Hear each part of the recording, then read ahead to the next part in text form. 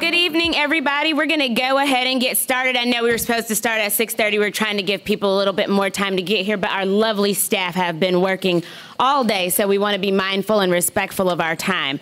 So again, my name is Commissioner Whitney Kenner-Jones. This is my first town hall meeting, so I'm very thankful and excited that you all have come out tonight.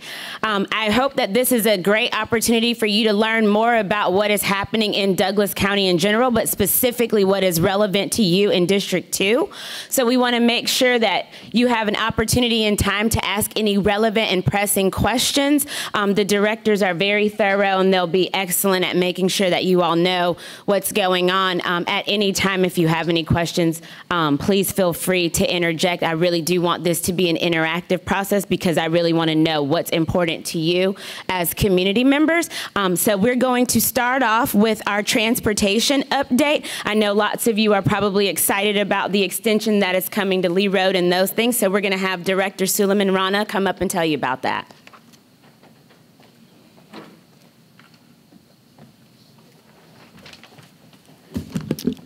All right, good evening, everyone. My name is Suleiman Rana. I'm the Director of Douglas County Department of Transportation.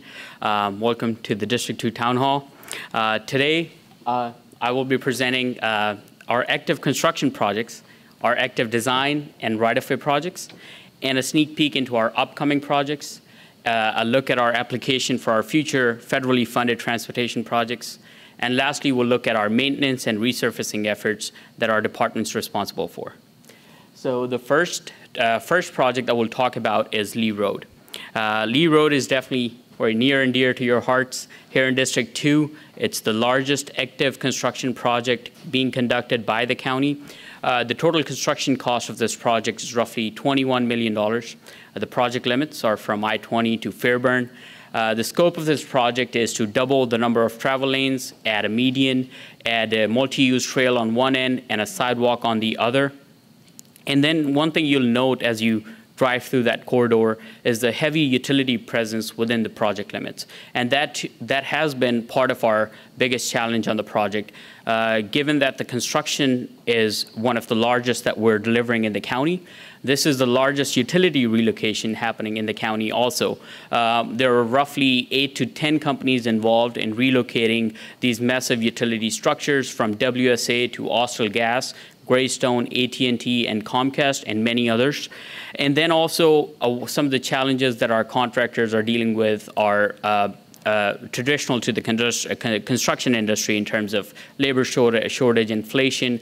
But I'm happy to report that our staff, all parties involved, are making progress every day. We're coordinating and resolving issues as they come up, and we're hopeful that we'll reach completion of this project in a timely fashion.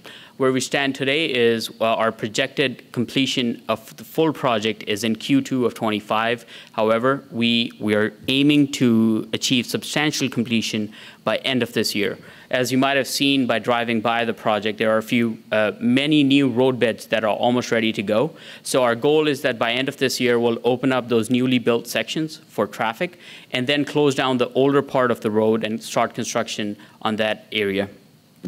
Our next project is New Manchester High School sidewalk. This is a sidewalk project with the goal of connecting New Manchester High School to the Boundary Waters Park. This is roughly 3/4 of a mile. And as you know, the park is on one side of the road, the school's on the other. So about midway from Boundary Waters, there's going to be an alignment shift facilitated by a pedestrian signal to ensure safety of all users, and then it ultimately connecting to the high school. We're way ahead on schedule on this project. We were at about 90% complete as of last month. The only thing that's outstanding in this project is the equipment and material for the signal. Once erected and programmed, this project will be open for public and, more importantly, for students. We're very excited about this project. This is a series of this is the fourth sidewalk that we will be finishing funded by SPLOST 2016. So we're very excited for this completion. Our next project is, again, in District 2, Spine Road. Spine Road is roughly half a mile of a tangent off of Fairburn. And as the name suggests, I think this road truly will be the spine of multi-million-dollar economic development in the county. This road is designed to facilitate the developments that you see on Fairburn, such as the movie studios, the Foxfield developments that's going to have a hotel, multifamily, commercial spaces, and multi-use developments across this roadway. This will be the fastest county-delivered transportation project. We broke ground in February of this year. We're anticipating completion by August. So we're making progress every day and very excited for that completion. And as you can see, by summer of this year, we'll have a lot of ribbon cuttings coming up. So our staff's working hard every day to make sure that that happens as scheduled and as budgeted. So next, another project we'll talk about is Highway 5 at Douglas Boulevard. This is not necessarily in District 2, but I'm sure all citizens use this area quite often, if not year-round, especially during holiday seasons. This is a very heavily used intersection. When we were studying this intersection, one turning movement that we identified was for northbound traffic turning right onto Douglas Boulevard, which has caused excessive delays and congestion at the intersection. So the goal of this project is to add about 600 linear foot of right turn lane dedicated for the turning movement. This will alleviate the congestion, ensure smooth flow of traffic. And we broke ground on this project last month. We're anticipating completion by end of this year. As you can see in the picture, there's a lot of utility involvement in this project too. So a lot of the timeline will be dependent on when those utilities will be moved out. This is roughly $600,000 project that we hope to complete by end of this year. The next slide will show you a sneak peek into our upcoming projects. These projects are anywhere between a concept phase to design to right-of-way acquisition, and will soon be coming into construction as they finalize those last few tasks. I won't go through each one in detail, but I'll quickly touch upon a few. These 7 to 8 design projects, the first one on top left you'll see is State Route 166 at Chapel Hill. We're designing a roundabout for this intersection. 120 at Post Road Interchange, we're bringing interchange improvements with addition of turn lanes and a signal for eastbound approach. We're proposing or designing Chapel Hill interchange improvements and acquiring right-of-way for Chapel Hill widening from West Chapel Hill to Dorset Shoals. We have an 11-mile trail planned here in District 2 connecting Boundary Waters to Sweetwater Creek State Park. We are proposing splitting up this project into 3 phases. The phase 1 will start off at Boundary Waters, connect you guys to Fairburn, and then eventually each phase will progress thereafter.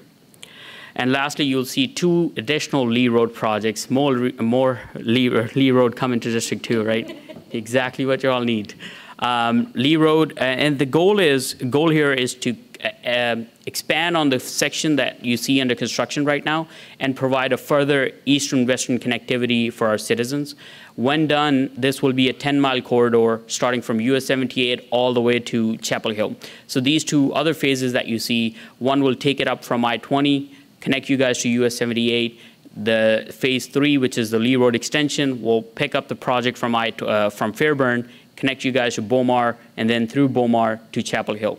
So end of the day, we'll have a mini 285 here in Douglas County. Both of these, or all 3 of these projects, will be accompanied by multimodal components such as trails, sidewalks, and of course the enhanced capacity corridors will provide more opportunities for our transit agency to expand their services. Next slide is a quick glance at our upcoming application to ARC. These are the federally funded projects that we're proposing for fiscal year 25 all the way to 28. This will be our largest grant application with a total cost of roughly $71 million if the board approves. Our local match will be $14 million, but these are for different phases, different projects, and will be scattered throughout the next 4 to 5 fiscal years. 2 of the projects that we have already talked about is the extension, the trail, the construction phase will be funded out of this application, but the 2 new projects that we will be adding is Chapel Hill widening and a multimodal component sidewalk and trail on Riverside Parkway. So DOT engineers have been hard at work, and our shared goal has been uplifting county's infrastructure. And as you look through these projects, you'll see a shared theme of achieving long-term objectives while also solving short-term issues. And one of the things we try to do is we try to leverage all possible funding sources. So some of the projects that we've just talked about, they include federal, state, local fundings, and a combination of all three in some cases. So the next slide will cover our resurfacing and maintenance needs. As you know, Douglas County owns over 800 miles of roadway here in the county. Over 700 of those miles are in the unincorporated areas. We own over 40,000 signs across the county, and that's a lot of maintenance to perform all across the county limits.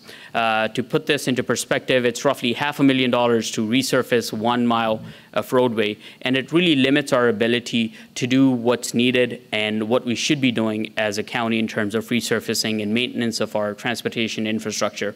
Regardless, we do our best. Since 2016, leveraging SPLOST 16, SPLOST 22 state grants, we have resurfaced about 131 miles in the county since 2016. We are also, we have a sign management plan, first time in the county, to basically uplift the signage outlook across the county. We are planning to replace or install over 4,000 signs this year in the county, which is 300% more than what we did last year. And end of the day, our staff works very hard to do the best with the resources that we have, with the funding that we have available as of right now. And there's no shying away from the reality that the demand and resources have a big gap that must be bridged over the next few years. But regardless, our staff remains proactive. They work very hard to ensure that our citizens' complaints are addressed on time, and all the resurfacing maintenance needs are performed to the best of our abilities. I'll stop here, and I think the questions will be entertained towards the end. We have a little room now. Okay, sure. I'll stop here for a few minutes for any questions if you may have. Any questions? Yes. What is the best way do you think that we should approach resurfacing? So resurfacing really should have its own significant dedicated funding source. What we've seen, some of the success stories we've seen in metro counties is larger portions of either SPLOST dedicated towards resurfacing or a standalone funding mechanism, for example, T-SPLOST, that could certainly, provide you enough volume to make an impact. So put this into perspective, if we're proposing roughly 11 miles of resurfacing this year, which is the double that we should have done on a yearly basis, and that's because of the overlap of SPLOST years. But what we should really be doing is roughly 35 to 40 miles. So the cost difference is clear. That there's roughly a factor of 3 difference that we're short by. And it's not a minor gap to fill in terms of finances. Just 11 miles are costing us $5 million. So I think that's the best way to go about it, a dedicated funding source. Any other questions? All right, with that, I'll hand it over to the commissioner. Thank you. Thank you so much for that, Director Rana. And I just hope people recognize that this portion of the presentation is so important, because I noticed that the #1 need of this community is to make sure that we have robust public safety. And so I want to make sure that we're giving enough credit to how our transportation, our road usage and things like that really do make it possible for your fire trucks and things like that to get to where you are. Increased signage enhances their ability to get to you. So this is super, super, super important for our community. So thank you for all the hard work that you do. I'm going to now call on Director Duncan so that she can give us a planning update. Thank you.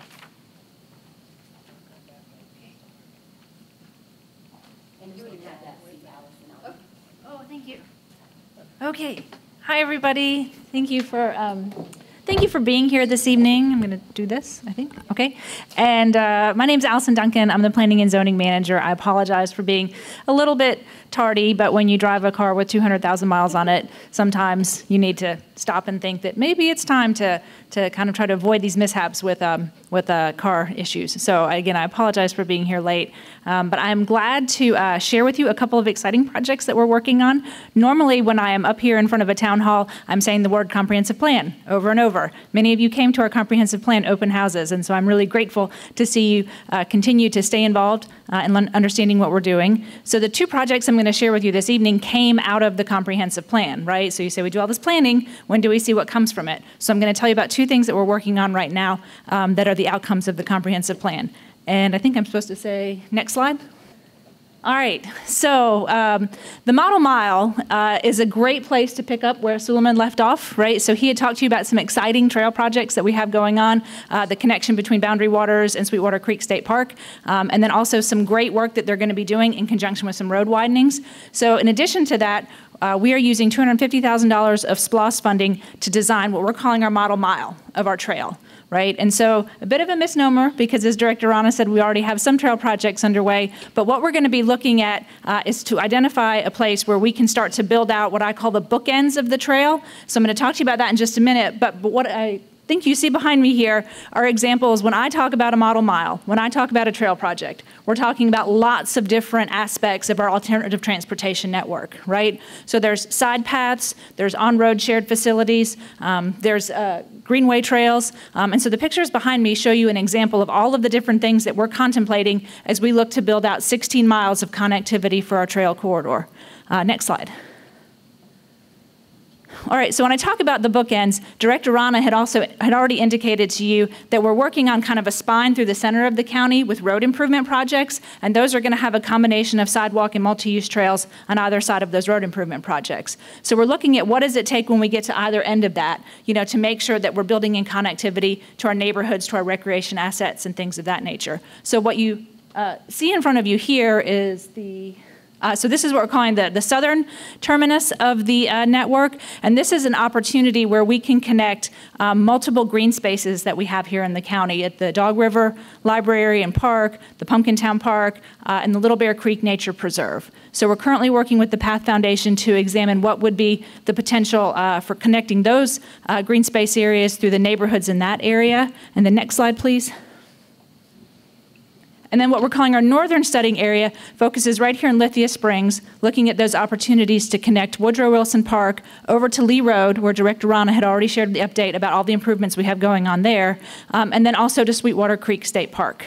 So like I said, we're working with the Path Foundation trying to connect these two parts of the county so that hopefully we'll have one long corridor that brings you all the way from Lithia Springs down to Winston. And I think it's really exciting, but I hope you think it's really exciting because this was something that came up not just in the comprehensive plan, but it came up in the comprehensive transportation plan. We talked about trails in the context of the transit plan that Ron is going to talk to you about. And then as a precursor to all of this, when we did our strategic plan, we heard a lot from the community about building more trails. So I'm very glad to stand up in front of you today to say we're doing that. There's a model mile card over on the information table. If you want to click on the QR code, see when our next meetings are. May 13th is going to be our next meeting that we have coming up in regard to that. And then y'all know you can take my card and reach out to me if you have any questions or if you want to get involved. So let's go to the next slide. This is just a schedule overall that hits on some of those dates that I had just shared with you. And now I'm going to talk a little bit about the Livable Centers Initiative. I think we go to the next slide. Okay, so we are working on the Highway 92 Livable Centers Initiative update. Anybody come to our open house at Deer Lick Park? So yes, thank you. We saw some friends out there for that. We had about 60 folks attend over the course of the 2 hours, so we were super excited about that. If we can go to the next slide. So many of y'all may recall back in 2007, we initiated our first Livable Centers Initiative study on Lee Road. The Livable Centers Initiative is a program of the Atlanta Regional Commission. Basically, they used transportation dollars to leverage, good land use improvements so that we make sure that we're investing responsibly in our major infrastructure investments here in the county. So back then, we studied that corridor of Highway 92, and we identified 3 main nodes at that corridor. Next slide. So what I think is important to identify is that a lot of the work that you see, on Highway 92 now, particularly near that intersection of Highway 92 and Lee Road, that was one of those 3 nodes that emerged out of that initial study. We said, hey, there's an opportunity here to develop more intensely at this node. And if you look at the rendering here, that's going to be on my right, your left, that was kind of one of the original concept plans that came out of that study. And if you look closely, right, you're going to see some things that look familiar. So the double row of overstory trees along the road, the enhanced sidewalks, the four-board fence there along the periphery of the road, the commercial improvements there, right? So that rendering, if you look to the pictures on the opposite side, you can see where that rendering has been brought to life through the implementation of that highway corridor overlay that was adopted in conjunction with the LCI. So I share this here to say, this is why it is very important that we have the community show up and participate in these plans, because in Douglas County, I'm very proud to say that we actually implement what we put in our plans. And here's a real-time example of how we're doing that. Next slide. So when we had our open house on April 16th, and again, thank you to all of the people who showed up to that, I wanted to share with you a few key takeaways from what I heard in that meeting that kind of surprised me and got me to think a little bit differently about the corridor. Now, you can find all this information on our website as usual. You can find the whole summary document and see a lot of the information that I'm sharing with you here. But the first thing that got my attention is we asked people, okay, initially we looked at 3 nodes, 3 major intersections for enhanced development.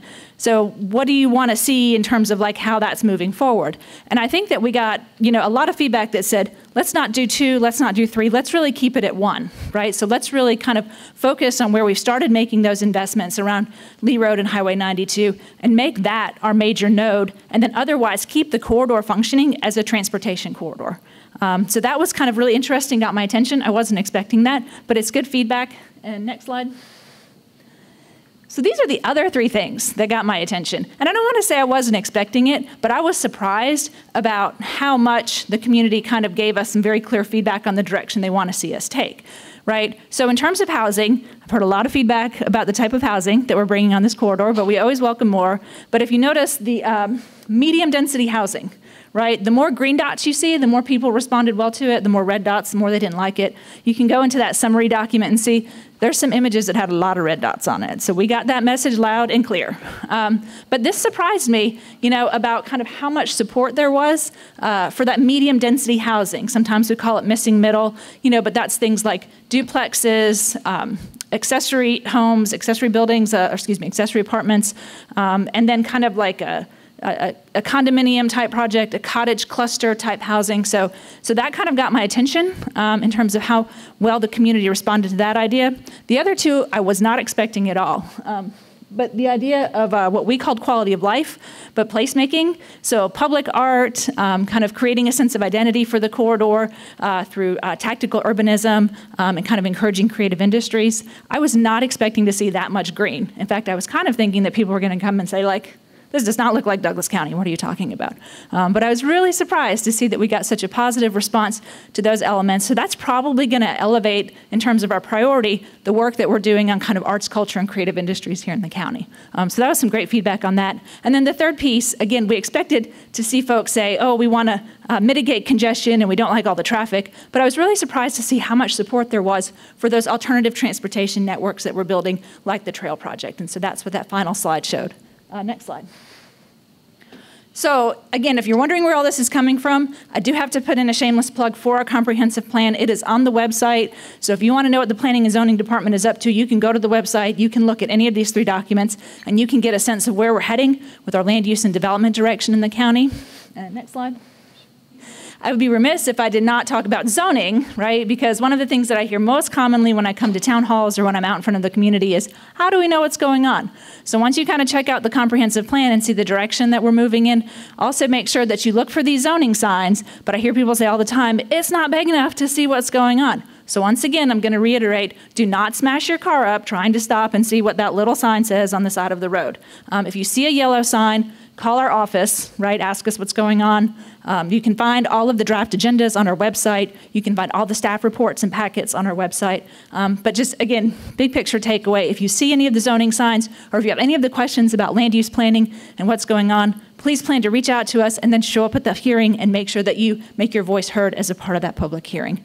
And I'm hoping I kept to my 7 minutes. But if there's any questions, I think that's my last slide. So, any questions? Sure. Is there an architectural design or anything that restricts like building materials or anything, the look of facade of the building? Right, so there currently is an architectural corridor, or architectural overlay to the corridor. It was based primarily on that rendering that you saw, so we do have a requirement now for high-quality finished materials on our current buildings, and then we also have a requirement for a 40-foot landscape strip that has, a combination of the fence and the overstory trees.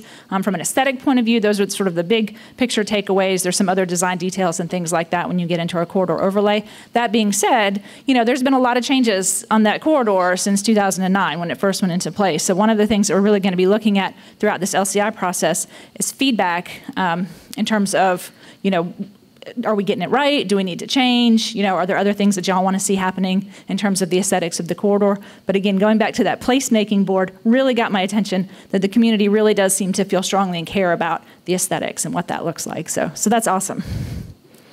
Anything else? All right. If not, I think I turn it over to whoever's next. Thank you so much for that, Director Duncan. So I hope that you all are as excited as I am about what planning and zoning have going on. That's probably my favorite piece of city planning and county planning. And so I know you know that the way that a community feels makes you feel at home and want to continue to come back there and experience it. So I'm very, very thankful for the work that you all do. And how we get around is super important also. So I think that is a perfect segue into hearing from Director Roberts about our transit. Or Connect Douglas, sorry. Yes, buses. Just got to read the room. Has anyone here ridden any of our buses? There you go. There you go. Guess what happens Monday? They're free for the rest of the year. We want to thank the Board of Commissioners for that.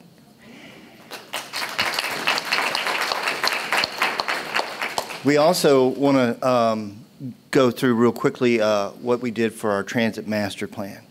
As Allison said, we don't let plans sit on the shelf. We implement.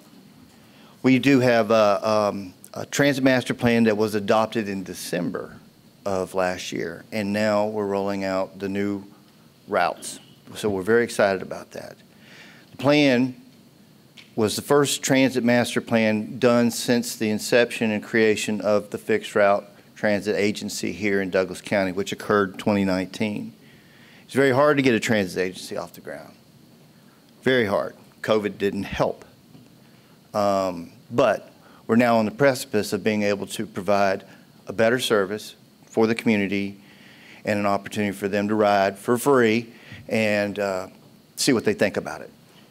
As I mentioned, we went through a almost 11-month-long process with our transit master plan. I don't know how many of y'all participated. We had surveys, we had meetings, we had a lot of outreach. We had over 1,700 participants that gave us information about what they wanted to see and what they wanted to have in the county.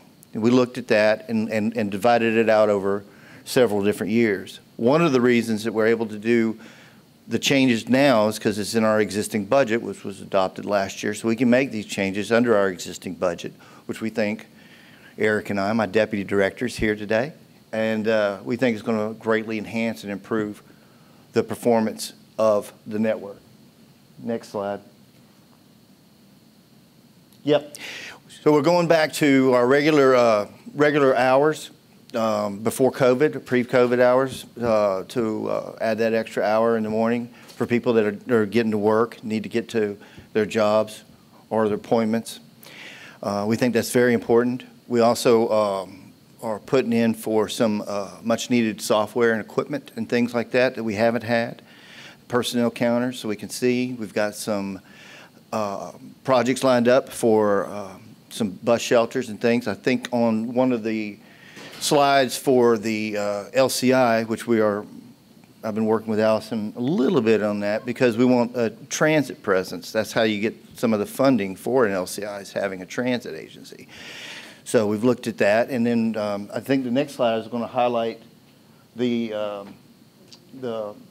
is our existing route system, which we had some problems with, and I think we had heard through the TMP process that some of the citizens did as well, especially the one that started down a tributary back here, and then when we've got a multimodal transportation facility center like we do with the bus platform, it's always better to start and stop those transit routes from that central point. That gives you more opportunities for people to get back to the center, get on another direction or another bus for them to go.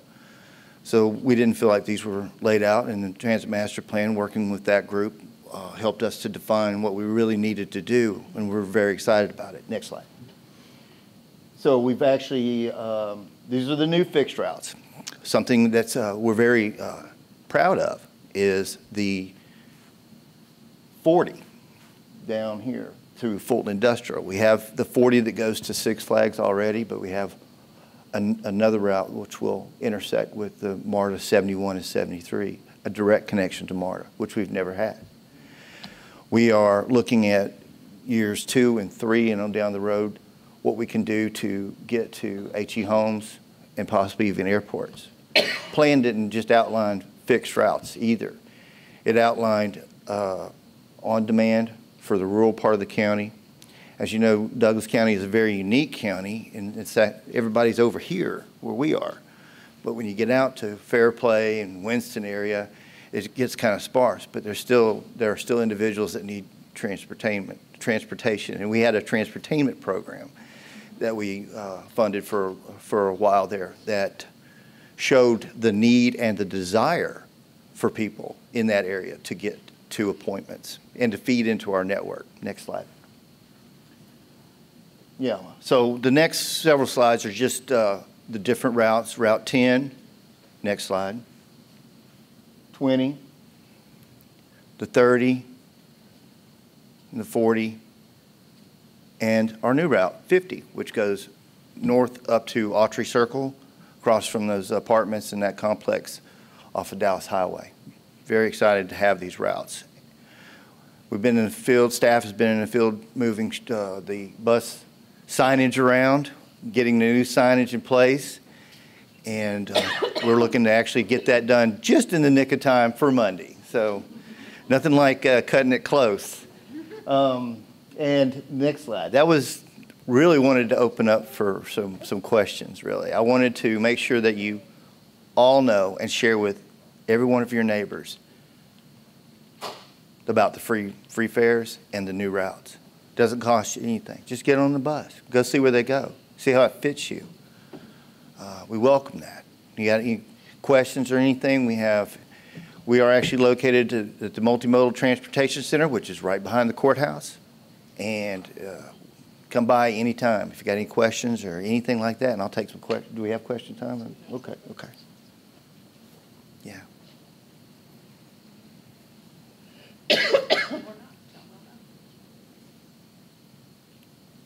Where can we get the list of what it stops at? We have we have our programs over here, but I can give you right now it's probably best to pull them off the website. We're getting them back from the printer, and then we're going to get them out all over the county. We have some, but those are, I think the ones that we brought today are the older routes by mistake. Apologies for that. But you can also check out our website, Connect Douglas. If you go to that website, it has all these routes. It also has a copy of the TMP, which is a very interesting document, and that lays out the microtransit and the on-demand components that we would be looking at in the future. How many people would you say ride the bus on a monthly basis? Probably around 3,000. Okay. 3,000 to 4,000. That's ADA. As you know, the American Disabilities Act requires that you have ADA service. American Disabilities Act around 3/4 mile buffer from any fixed route. So that question includes those individuals as well. Gotcha. Thank you. Thank you. Are there any plans to have an app so that people can track or watch where the bus routes are going? Great. We have the Passio Go app now, and that's for the fixed route. We were in a meeting today with some other software agencies about scheduling for the paratransit rides and being able to group those trips, which is going to astronomically improve what we're able to do. But for now, the fixed routes are easily downloaded on the Passio app, which is a great place to find it too. So you don't even have to come by, sir. I forgot all about that. It's been a long day. Yeah. Hey, Ron, how you doing? I'm good. How you doing? So I know based on getting this information out, we have a lot of communities. You have a lot of Yes. HOAs.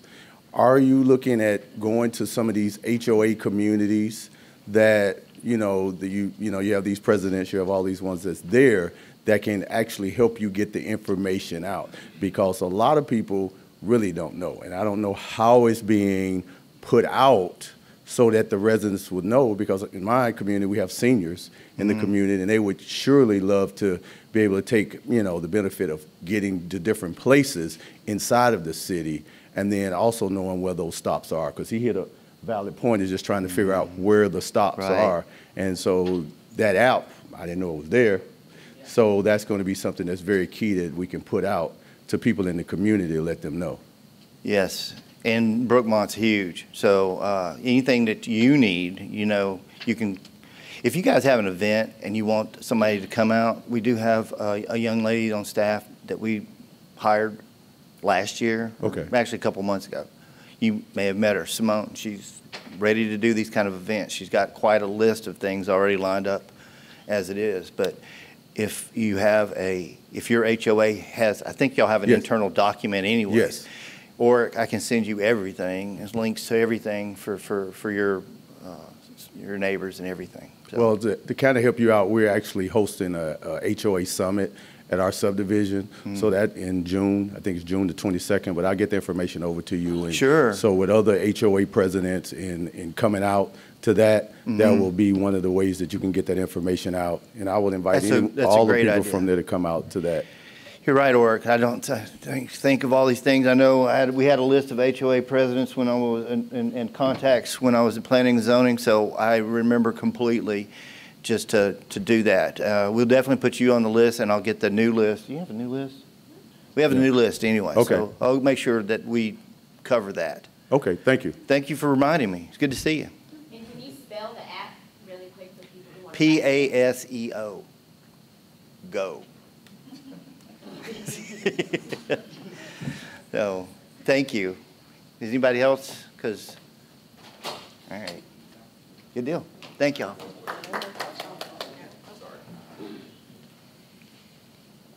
How's it going? Just really quick, what plans are there for future anticipated routes? I think one of the things we need to do is start anticipating what our citizens will need versus waiting to see what the feedback is. Do we have anything in the works for that? Couple of things. One thing is that the transit master plan, the 47% of the respondents said they wanted some access to the airport. We've looked at that. We're looking at that. We continue to look at that. There's several different ways to skin that cat. We've thought, I've talked to ATL staff about maybe, they are actually doing things in Gwinnett and Cobb along those corridors to get people, to bring people in and home.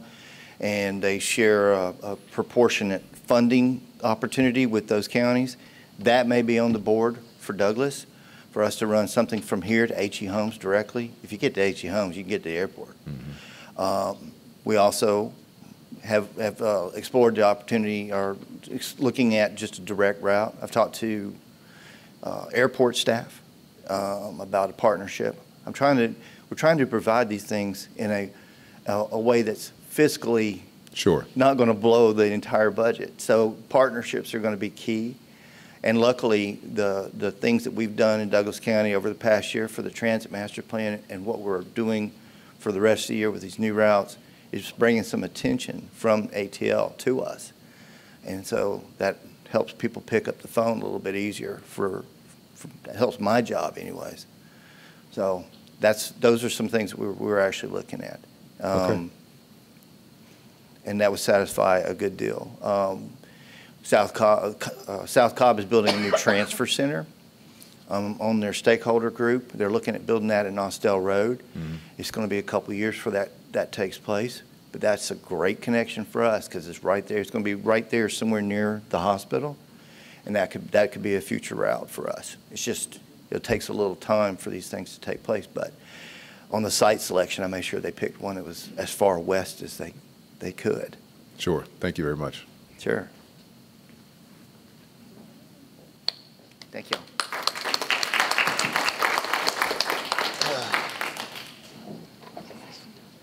Thank you for that, Director Roberts. And next, we're going to get a fire update from Dr. Miles Allen, our new fire chief. So, clap it up for him. Good evening, everyone. How's everybody doing tonight? Good. So, my name is Dr. Miles Allen. I'm the fire chief for the Douglas County Fire Department, and I'm here to just give you a brief overview of what we got going on in the fire department. So, just to let you know, District 2 has 2 fire stations right now. We're working on the 3rd fire station, which will be at Douglas Hill and Thornton Road. That station is going to be basically scaled for the industrial area, but the plan for that station is to run a fire engine, a ladder, a EMS unit, and possibly a rescue unit running out of that station. Right behind us here, we have fire station number 1. That one pretty much covers the north side of I-20 within Lithia and Thornton Road. Then we have fire station number 6, which covers the Riverside area, and that covers the south side. Currently, we have roughly about 187, 190 active firefighters working. That doesn't include our staff personnel. We have young, old, men, woman, and child. So we have a full staff running our county and taking care of the things that we got going on. We get fire trucks coming in every now and then, brand new ones to help bolster our fleet. 80% of our calls happen to be medical calls, and so that runs normally through trauma, our elderly, slips and falls, and the other 20% will be our fires, vehicle fires. And if you haven't been watching the news, we've been pretty bad in the county lately with fire. So we're in the season right now where we're in the no burn from 1 May to 30 September. And during this time, we also get a lot of accidental fires because people still don't heed the rules for the no burn. So there's not a whole lot to say. We are 24/7. With the help of E911, they take all the calls. Everything starts with them, and through them they route everything to us. They just not only do fire, but they do law enforcement, whether you're talking the city or whether you're talking the county. So there's not a whole lot going on with us other than we're 24/7. So I'm open for anything, any questions that anybody has. That makes it real easy. Makes it real easy. So, well, thank you. I mean, we'll have something at the end. I'll be here for the duration.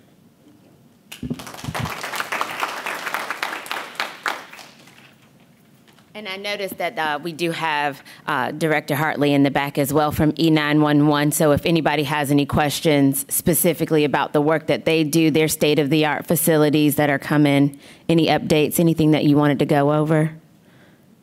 No? I just wanted to make sure you had your moment. So the next thing that we're going to do is talk to Tiffany Stewart-Stanley, and she's going to give us an administrative update.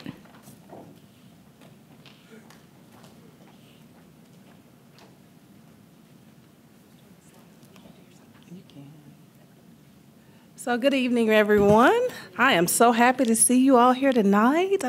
I get excited. I think we all get excited when we get to talk about Douglas County. So we are excited, and we're excited to have you here. First of all, I'd like to just thank Commissioner Kenner Jones for putting this together. I mean, this is an amazing panel. She's done such a great job, and she's hit the ground running serving the citizens of District 2. So thank you for putting this together. I also want to thank all of the staff that is here. We have had a very busy couple of weeks. We have had swearing in, State of the County. We had Inside Douglas County art shows, mattress giveaways, senior events. And so I just want to thank you. I know it's been a long 2 weeks, a lot of late events, but I am very grateful for all of your contributions for helping to get this event and all other events together. So thank you so much. So I am not going to keep you long. I'm going to give you guys some general updates of some things we have going on in the county on behalf of the County Administration Office and the County Administrator, Dr. David Corbin. So you're already there. So one of the things that we've done in the past year is the county went through a reorganization.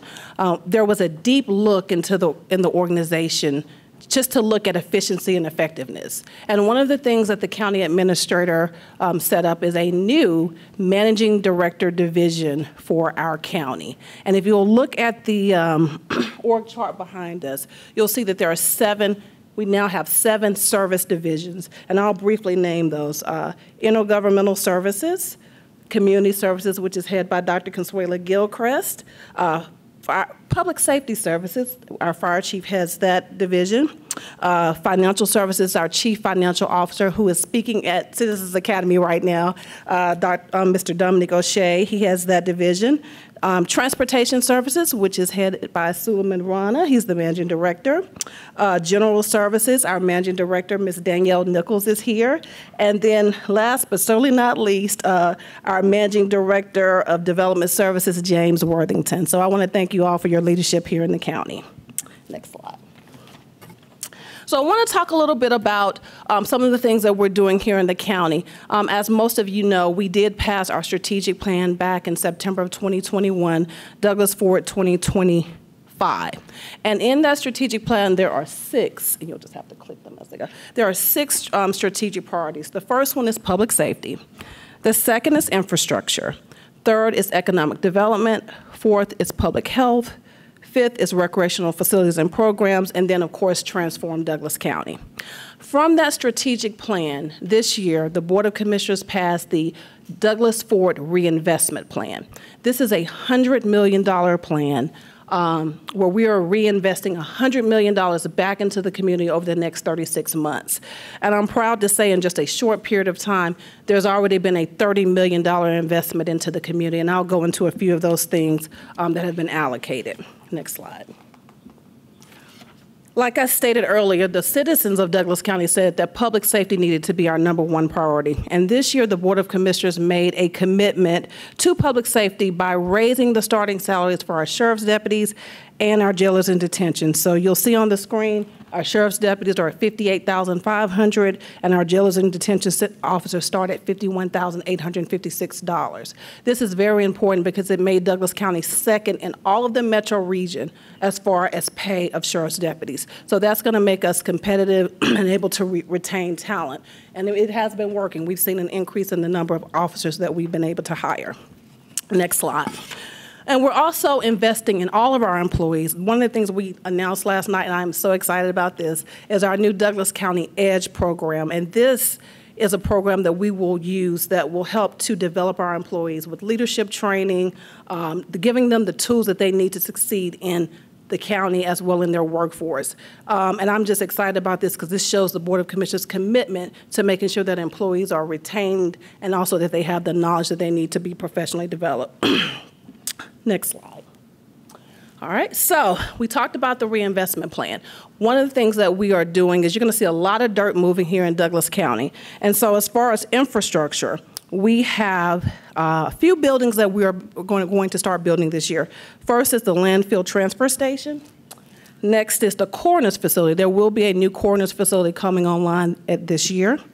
There is also going to be a state-of-the-art backup E911 center for our, listen, it's going to happen. And then we've got a new DLT administrative building for our DLT team members, so this is a great accomplishment for us here in Douglas County. I'm going to briefly, Suleiman already told you about a lot of the transportation projects, but these are some important projects. The Stewart Mill intersection project. It is a $2.6 million project that was concluded. I know former Commissioner Carthen, that was her baby, and that was completed. And Suleiman Rana, they did a great job. I live close to that, and I feel so much safer when I go by there. So that was a great project.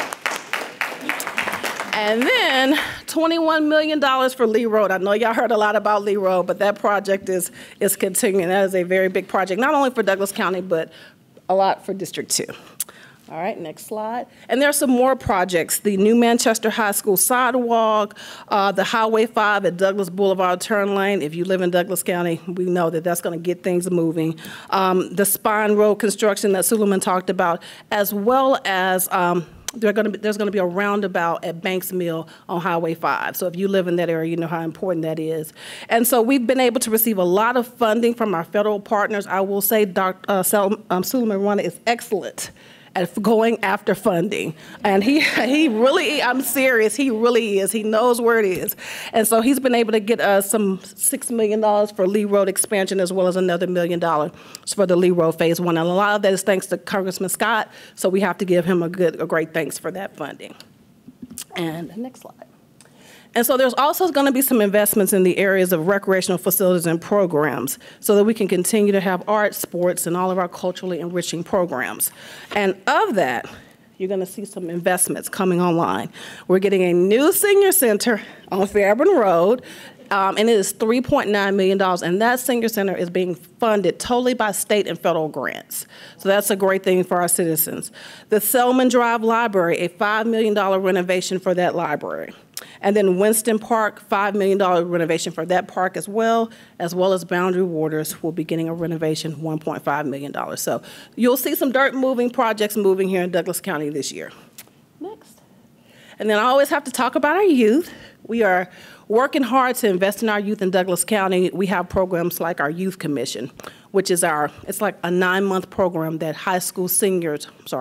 sophomores to seniors go through, and they get to learn about public policy. They meet our directors. They do service to the community. They go to the Capitol. Former Representative Bodie, he hosted them one time when they came to the Capitol. So they get a lot of good experience, volunteer experience. And I will say, if you go to the next slide, our Youth Commission Chairman, Mr. Andreas Garcia, he is a senior at New Manchester High School. And the Association of County Commissioners of Georgia each year gives an award to one senior throughout the whole state. Every 159 counties gets to submit one. Where our Youth Commission Chairman, he won it this year. So we just were in Savannah, and he won it at the conference in front of everybody. It was a great thing. He didn't know he was going to win, so he was really shocked when they called his name and he got to go up on the stage. So that is a great thing. And last, we have our internship program. You can go to the next slide. So we are now hiring summer interns, paid internships. So if you know any high schoolers or any college students who are residents of Douglas County, the application went live yesterday, so tell them to go on and apply, and we will be placing students throughout the county, different departments. They've done everything from the DA's office, information services, county administration, Keep Douglas County Beautiful. We try to place them where their interest is. We do our best to do that. So, and it's been such a great experience. So many of our interns have gone on to work in the county, and and they are really, really good people who work in the county, and they've been here. So we're excited about that. And I think that's all that I have. I just wanted to give a brief update. So I will open the floor for any questions that you may have at this time. Got a question? Come on up.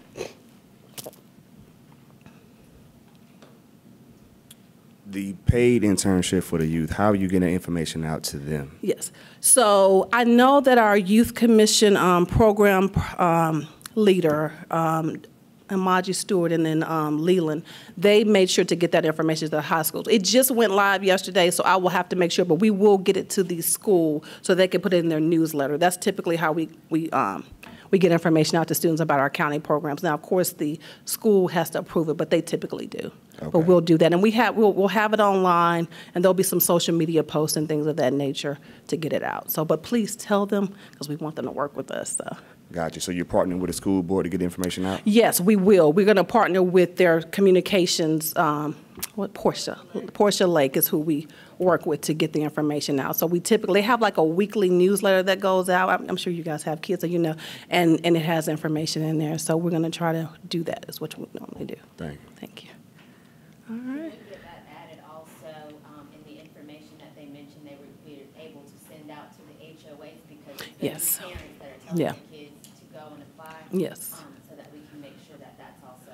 We can do that. We can get that information and send that out. But we'll put it in the His Happenings newsletter and different things of that nature. So, all right. Any other questions? Okay. Thank you all so much. And if you all need any more information, please go to douglascountyga.gov. We recently changed the name. Our communications director brought us into the 21st century. So go to douglascountyga.gov, and all of this information, you can find the contact information for everyone up here if you have any questions. Thank you.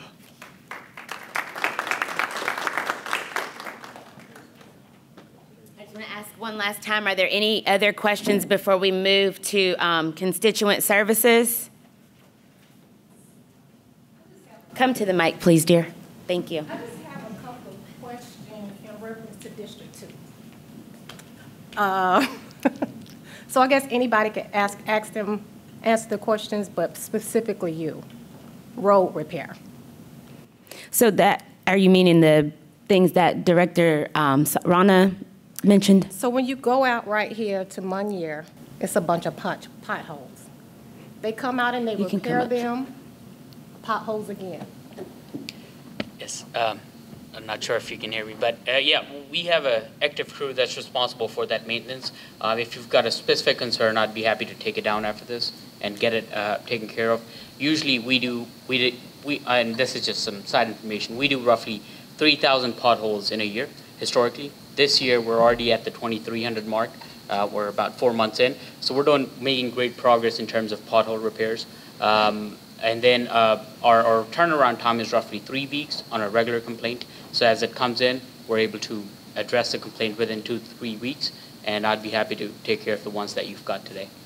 And can you please, just for the people in the room and for people who may be listening, give the information about where they can go to make those complaints, what the contact number and information is?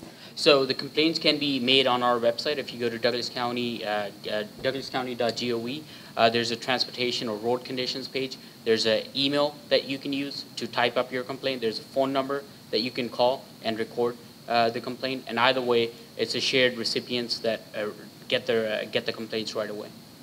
And give the website one more time. douglascountyga.gov, and then you just have to go to the road conditions section. Thank you. So my next one is tree trimming. So who do we contact about tree trimming? Because I did notice right here on Skyview, somebody came out within the last 2 weeks to trim all those trees in front of our subdivision that was up against the power lines. So who do we contact, or how are you guys addressing the tree trimming? Right, that's me again. I'll give you my personal email after this, but regardless, we've got a separate crew within the DOT umbrella that's responsible for tree mowing. Right now is the hot season, and it's going to be that way for the next few months. We contract roughly 200 to 300 miles of roadway. Remainder of the 500 is within our DOT in-house crew. So there's roughly, we've got set cycles that we go around the county. So if we're in your area and you feel like your area is being missed, please report it to the same concern or reporting mechanism that I just mentioned, and we'll be happy to take care of it. The only time it gets very tricky is so you got to understand, sometimes it's within the city or GDOT right of way, or if there are power lines. Those are a few limitations that we kind of have to look at, and sometimes we omit as we're going through our cycles. But if you've got a specific area you want us to look at, I'd be happy to take a look. My last one. She did speak briefly on infrastructure, but I want to know where I can go specifically for District 2 to know what's going on in District 2 with infrastructure. I know we discussed the county, but I'm specifically interested in District 2. Is there something specific as to infrastructure, like road development or?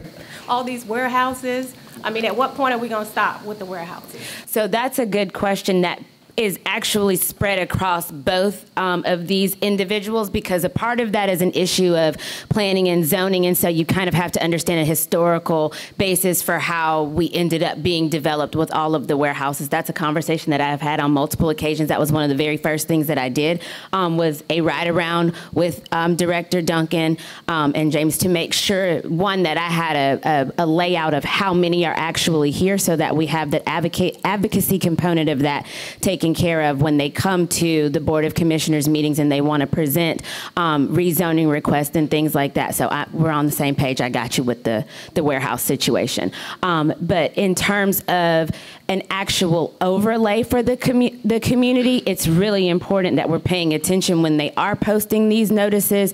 One of the things that I want to do is to start a quarterly newsletter to see if that's giving people enough information. If they like it, then we can roll it out more frequently so that you are aware of what is coming to the area. That's part of the reason why we had the sign up tonight, so that we can start compiling a database of those email addresses and phone numbers so that we can get the information directly to you, especially when there's a hot issue that's going to come up on the agenda that's coming before the Board of Commissioners, so that you have an opportunity to get the information. Of course, you can always watch on GOTV. If you can't come in person, we recognize that people cannot always be there in person. My email address is also on my cards. I'll make sure that I give you one if there's something you are concerned about. Of course, definitely reach out. But then there's also the administrative component that goes in with the strategic plan. And so when they are having planning sessions, it's really important to come and participate in that feedback. And then they do town halls and things like this regularly so that you can get a little bit more clarity about specifically what's in your area, and then a general overlay of what's happening throughout the county. Does that answer your question? Yes. Are you sure? Yes. Okay. Thank you.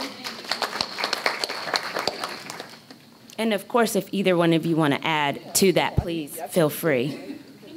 Hello, good evening. First, thank you for having this, because this is my first time actually being involved in something like this in a community. Riverside Drive, Fairburn Road, and Thornton Road. Riverside Drive, very small, with the trucks on both sides, and they're building and building, but they're not widening the road. What are we going to do about that? You may have addressed it, and I just wasn't here. Okay, thank you. I'd be happy to take that one. So Riverside is certainly, it's going through some growth pains. That's a shared pain across the county. The only issue I think it ties into a larger discussion of the limited funding that we have to support the demand that's out there. Riverside is certainly in need of a full-fledged widening. There are smaller improvements that we as a county have made at Riverside, at Thornton. There's more coming through GDOT by summer to fall of this year. And then when developments come in, they would make minor adjoining improvements. But as a whole, if you were to look at widening the full road, it would cost you somewhere from $60 to $70 million, and plus, depending on when you do it. So if we were to undertake a project like that, I think the first question would be establishing additional funding to support these widening or mega infrastructure projects. So right now, there are no major plans for full widening, but that could change as we entertain more options in the future. But we're still building in that area, like super building. Right. And then you have those semi-trucks. Who do we report those semi-trucks that sleep on the side of Riverside to? Yeah. So I can address a couple of those questions. In regard to the, it's a little awkward. In regard to the building, so much of Riverside Drive actually runs through the city of Douglasville, right? Have you ever looked at a map of Douglas County and where the city limits are? Because if not, let's sit down and have a conversation about that. But many years ago, the city of Douglasville annexed from downtown, down I-20, through the state park, and so there's 2,000 acres around tributary. That's the city of Douglasville, right? So that means the Board of Commissioners does not control the land use on either side of Riverside, right? So that you would need to be talking to the city council and to our counterparts in the city, and I would be happy to give you their contact information if needed. Okay. In regard to trucks, if you have a truck, like if you see areas where trucks are sitting on the side of the road, chances are our Chief Code Enforcement Officer, Russell Tizone, already knows about that, but make sure you reach out to Russell, and I can give you his contact information and let him know that this is an area where you see that that's a nuisance and you'd like to have him, go and keep an eye on that area. But I would also say if a truck is moving, right, that is not code enforcement, that's the Sheriff's Department, right? So we can deal with trucks that are parked in one area that they're not supposed to be parked in, but if a truck that's kind of coming through a neighborhood, where they shouldn't be or something like that, then that's the Sheriff's Department, and you would need to report that they're there. stationary. Yeah, but otherwise, I would be more than happy to give you the contact information for our Chief Code Enforcement Officer. Thank you. Mm-hmm. Did that answer your question, Cece? Any other questions? Since the Director of Transportation seems to get a lot of this, I've got one more for him. I wondered what, I'm thinking of a road that is in bad need of resurfacing. It was the same back in the early 2000s, 2002, 2003. I brought it to the attention of the Department of Transportation back then, and I think I have a couple of times since then. And I know you guys know this road because you're out there filling the potholes at least once a year, but still it remains unsurfaced. So I wondered, what process do you go through to decide what roads you resurface each year? So we do a 5-year evaluation of roadways across the county. We call it the PCI, Pavement Condition Index. That tells you how bad each road is across the county. And then we take that data and match it up with our resources for a given year. Let's say in 24, we had SPLOSH and LMIC funding to do a certain amount of mileage. And then we also, a factor of that decision is the complaints that we get on a regular basis, the amount of maintenance a certain road is requiring. And then with a combination of those few lists, we present a proposal to Board of Commissioners towards a fall or end of the year for the board to accept a list and apply for a state grant. That's part of the funding that we use for resurfacing. And once that list has been finalized, adopted by the board, that's what we advertise and resurface the following year. Okay, thank you. Thank you. Any other? I'll just ask, how do we advocate more for like our specific neighborhoods or areas if we want that to be put into your consideration? In terms of road resurfacing? Yes. Yes, so I'd refer you to, douglascountyga.gov, and then if you go to the road section, there's an email inbox called roadconditions@douglascountyga.gov. If you report a concern or a road that's in dire need of resurfacing, that's where we take the request and compile it with our list and track it as we go. And then y'all kind of like pick budget-wise based off of how the volume of complaints? That is correct. Okay. And could you give that email address one more time? roadconditions@douglascountyga.gov. Any other questions? Well, we're going to take a few moments and hear from our Director of Constituent Services, Ms. Wendy Caudle.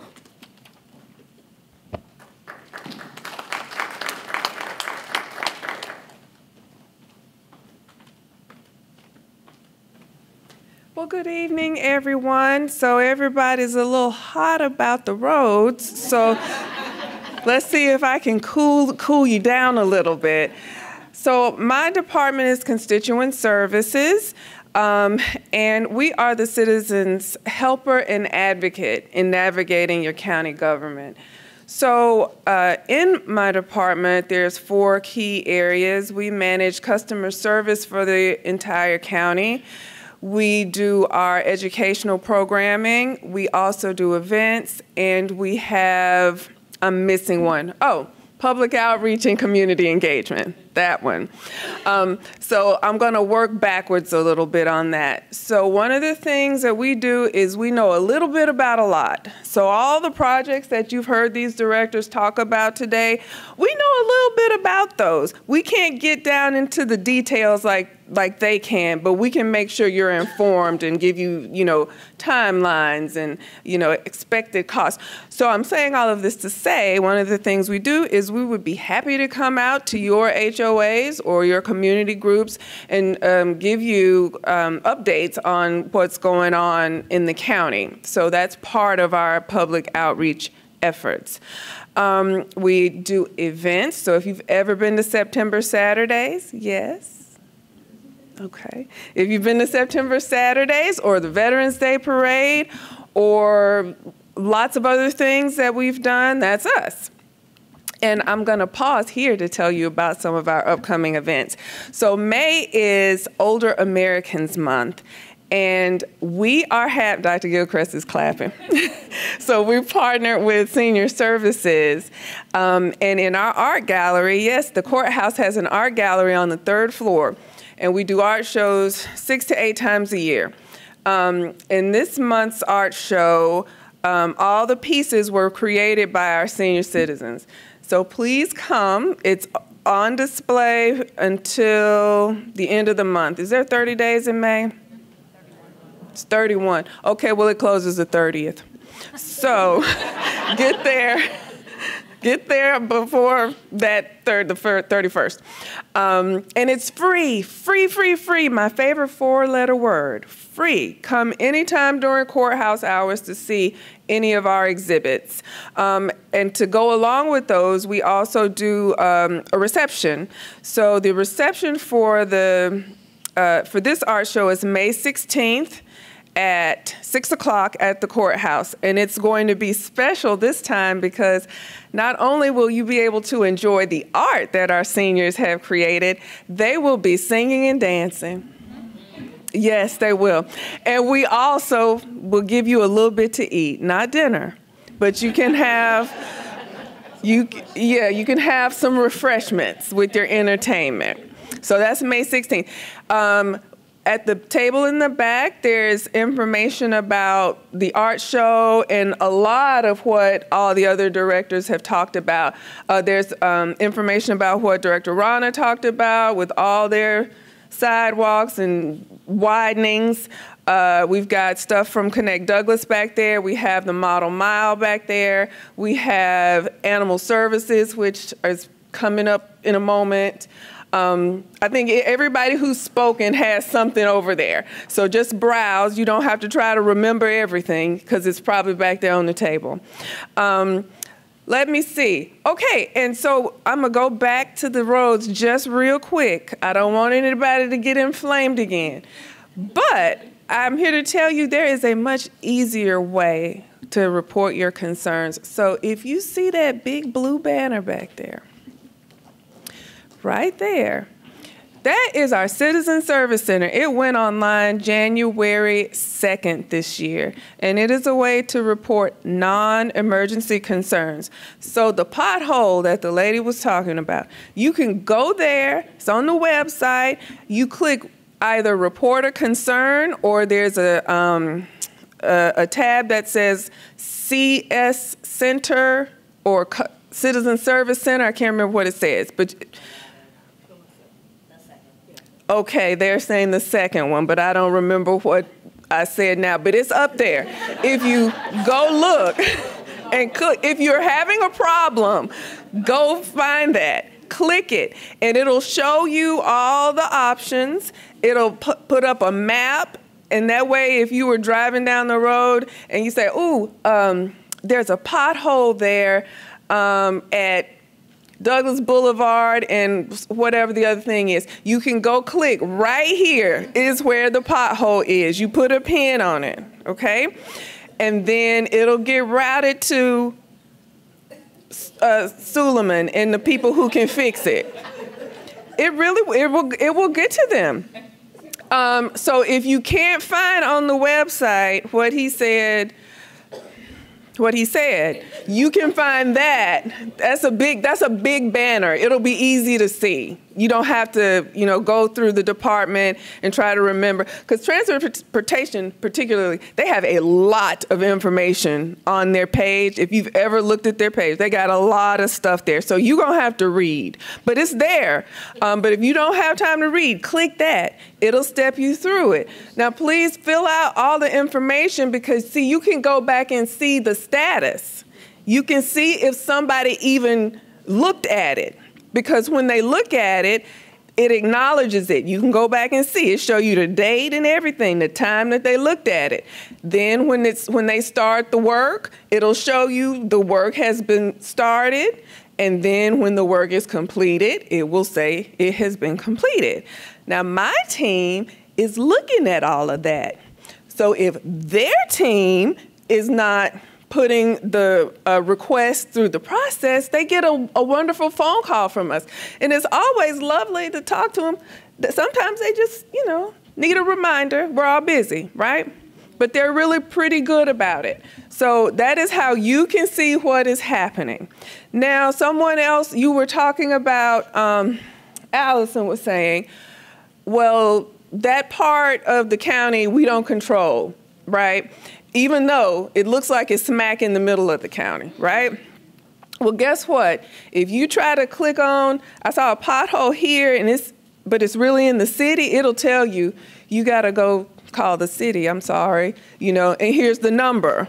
we'll give it to you. So again, you don't have to guess and wonder, oh, well, I, told somebody, I sent the email, but I don't ever know what happened. It'll say, call, this is the city's jurisdiction. You need to call, blah, blah, blah.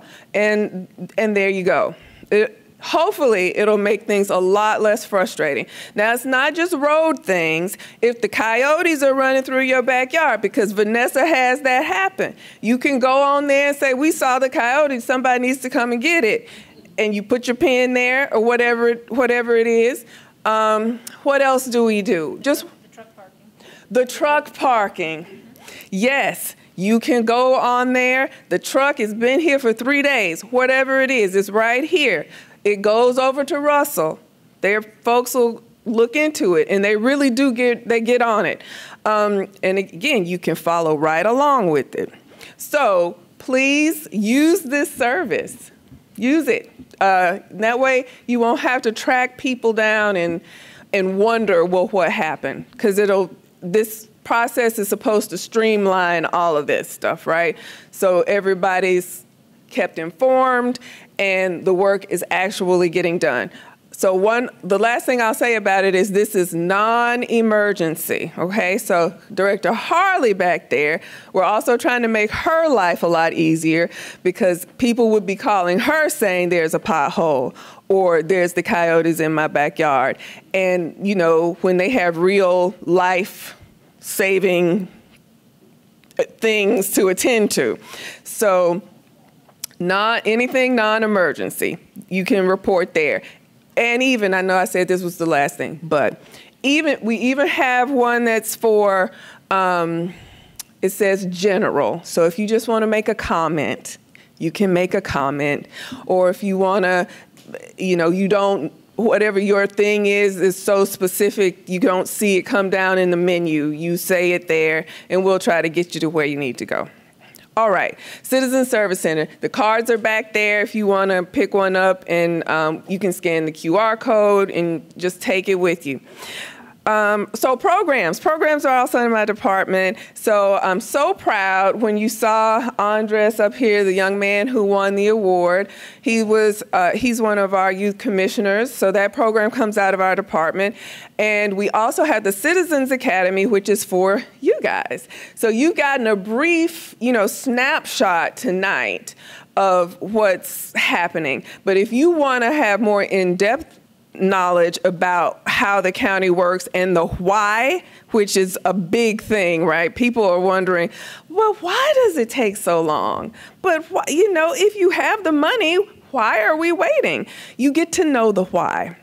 So that program is going on right now, but we will let you know the next time it becomes available.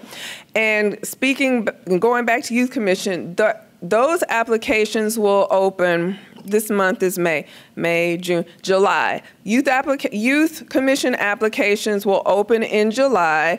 You will go online to apply for that as well. We take high school sophomores through senior.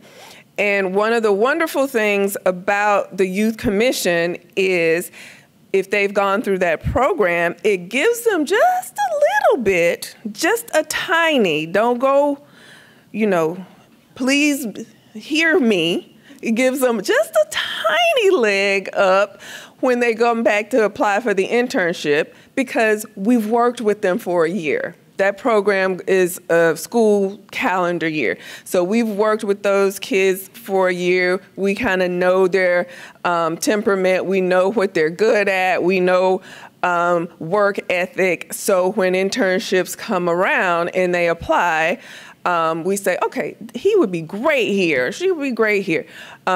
So Youth Commission in July, that application opens. And I guess that is it. All right. All right, there you go. Anybody want to say anything to me? You can just meet me at the back if you want to sign up for the... Volunteers. Yes, volunteers. Well, all of this is clearly on-the-job learning, and I did not know that we needed to open with Wendy's Comedy Club from here on out because I had no idea what to expect. But something that she said did make me go back to your question, Cece, about what is where and who is doing what.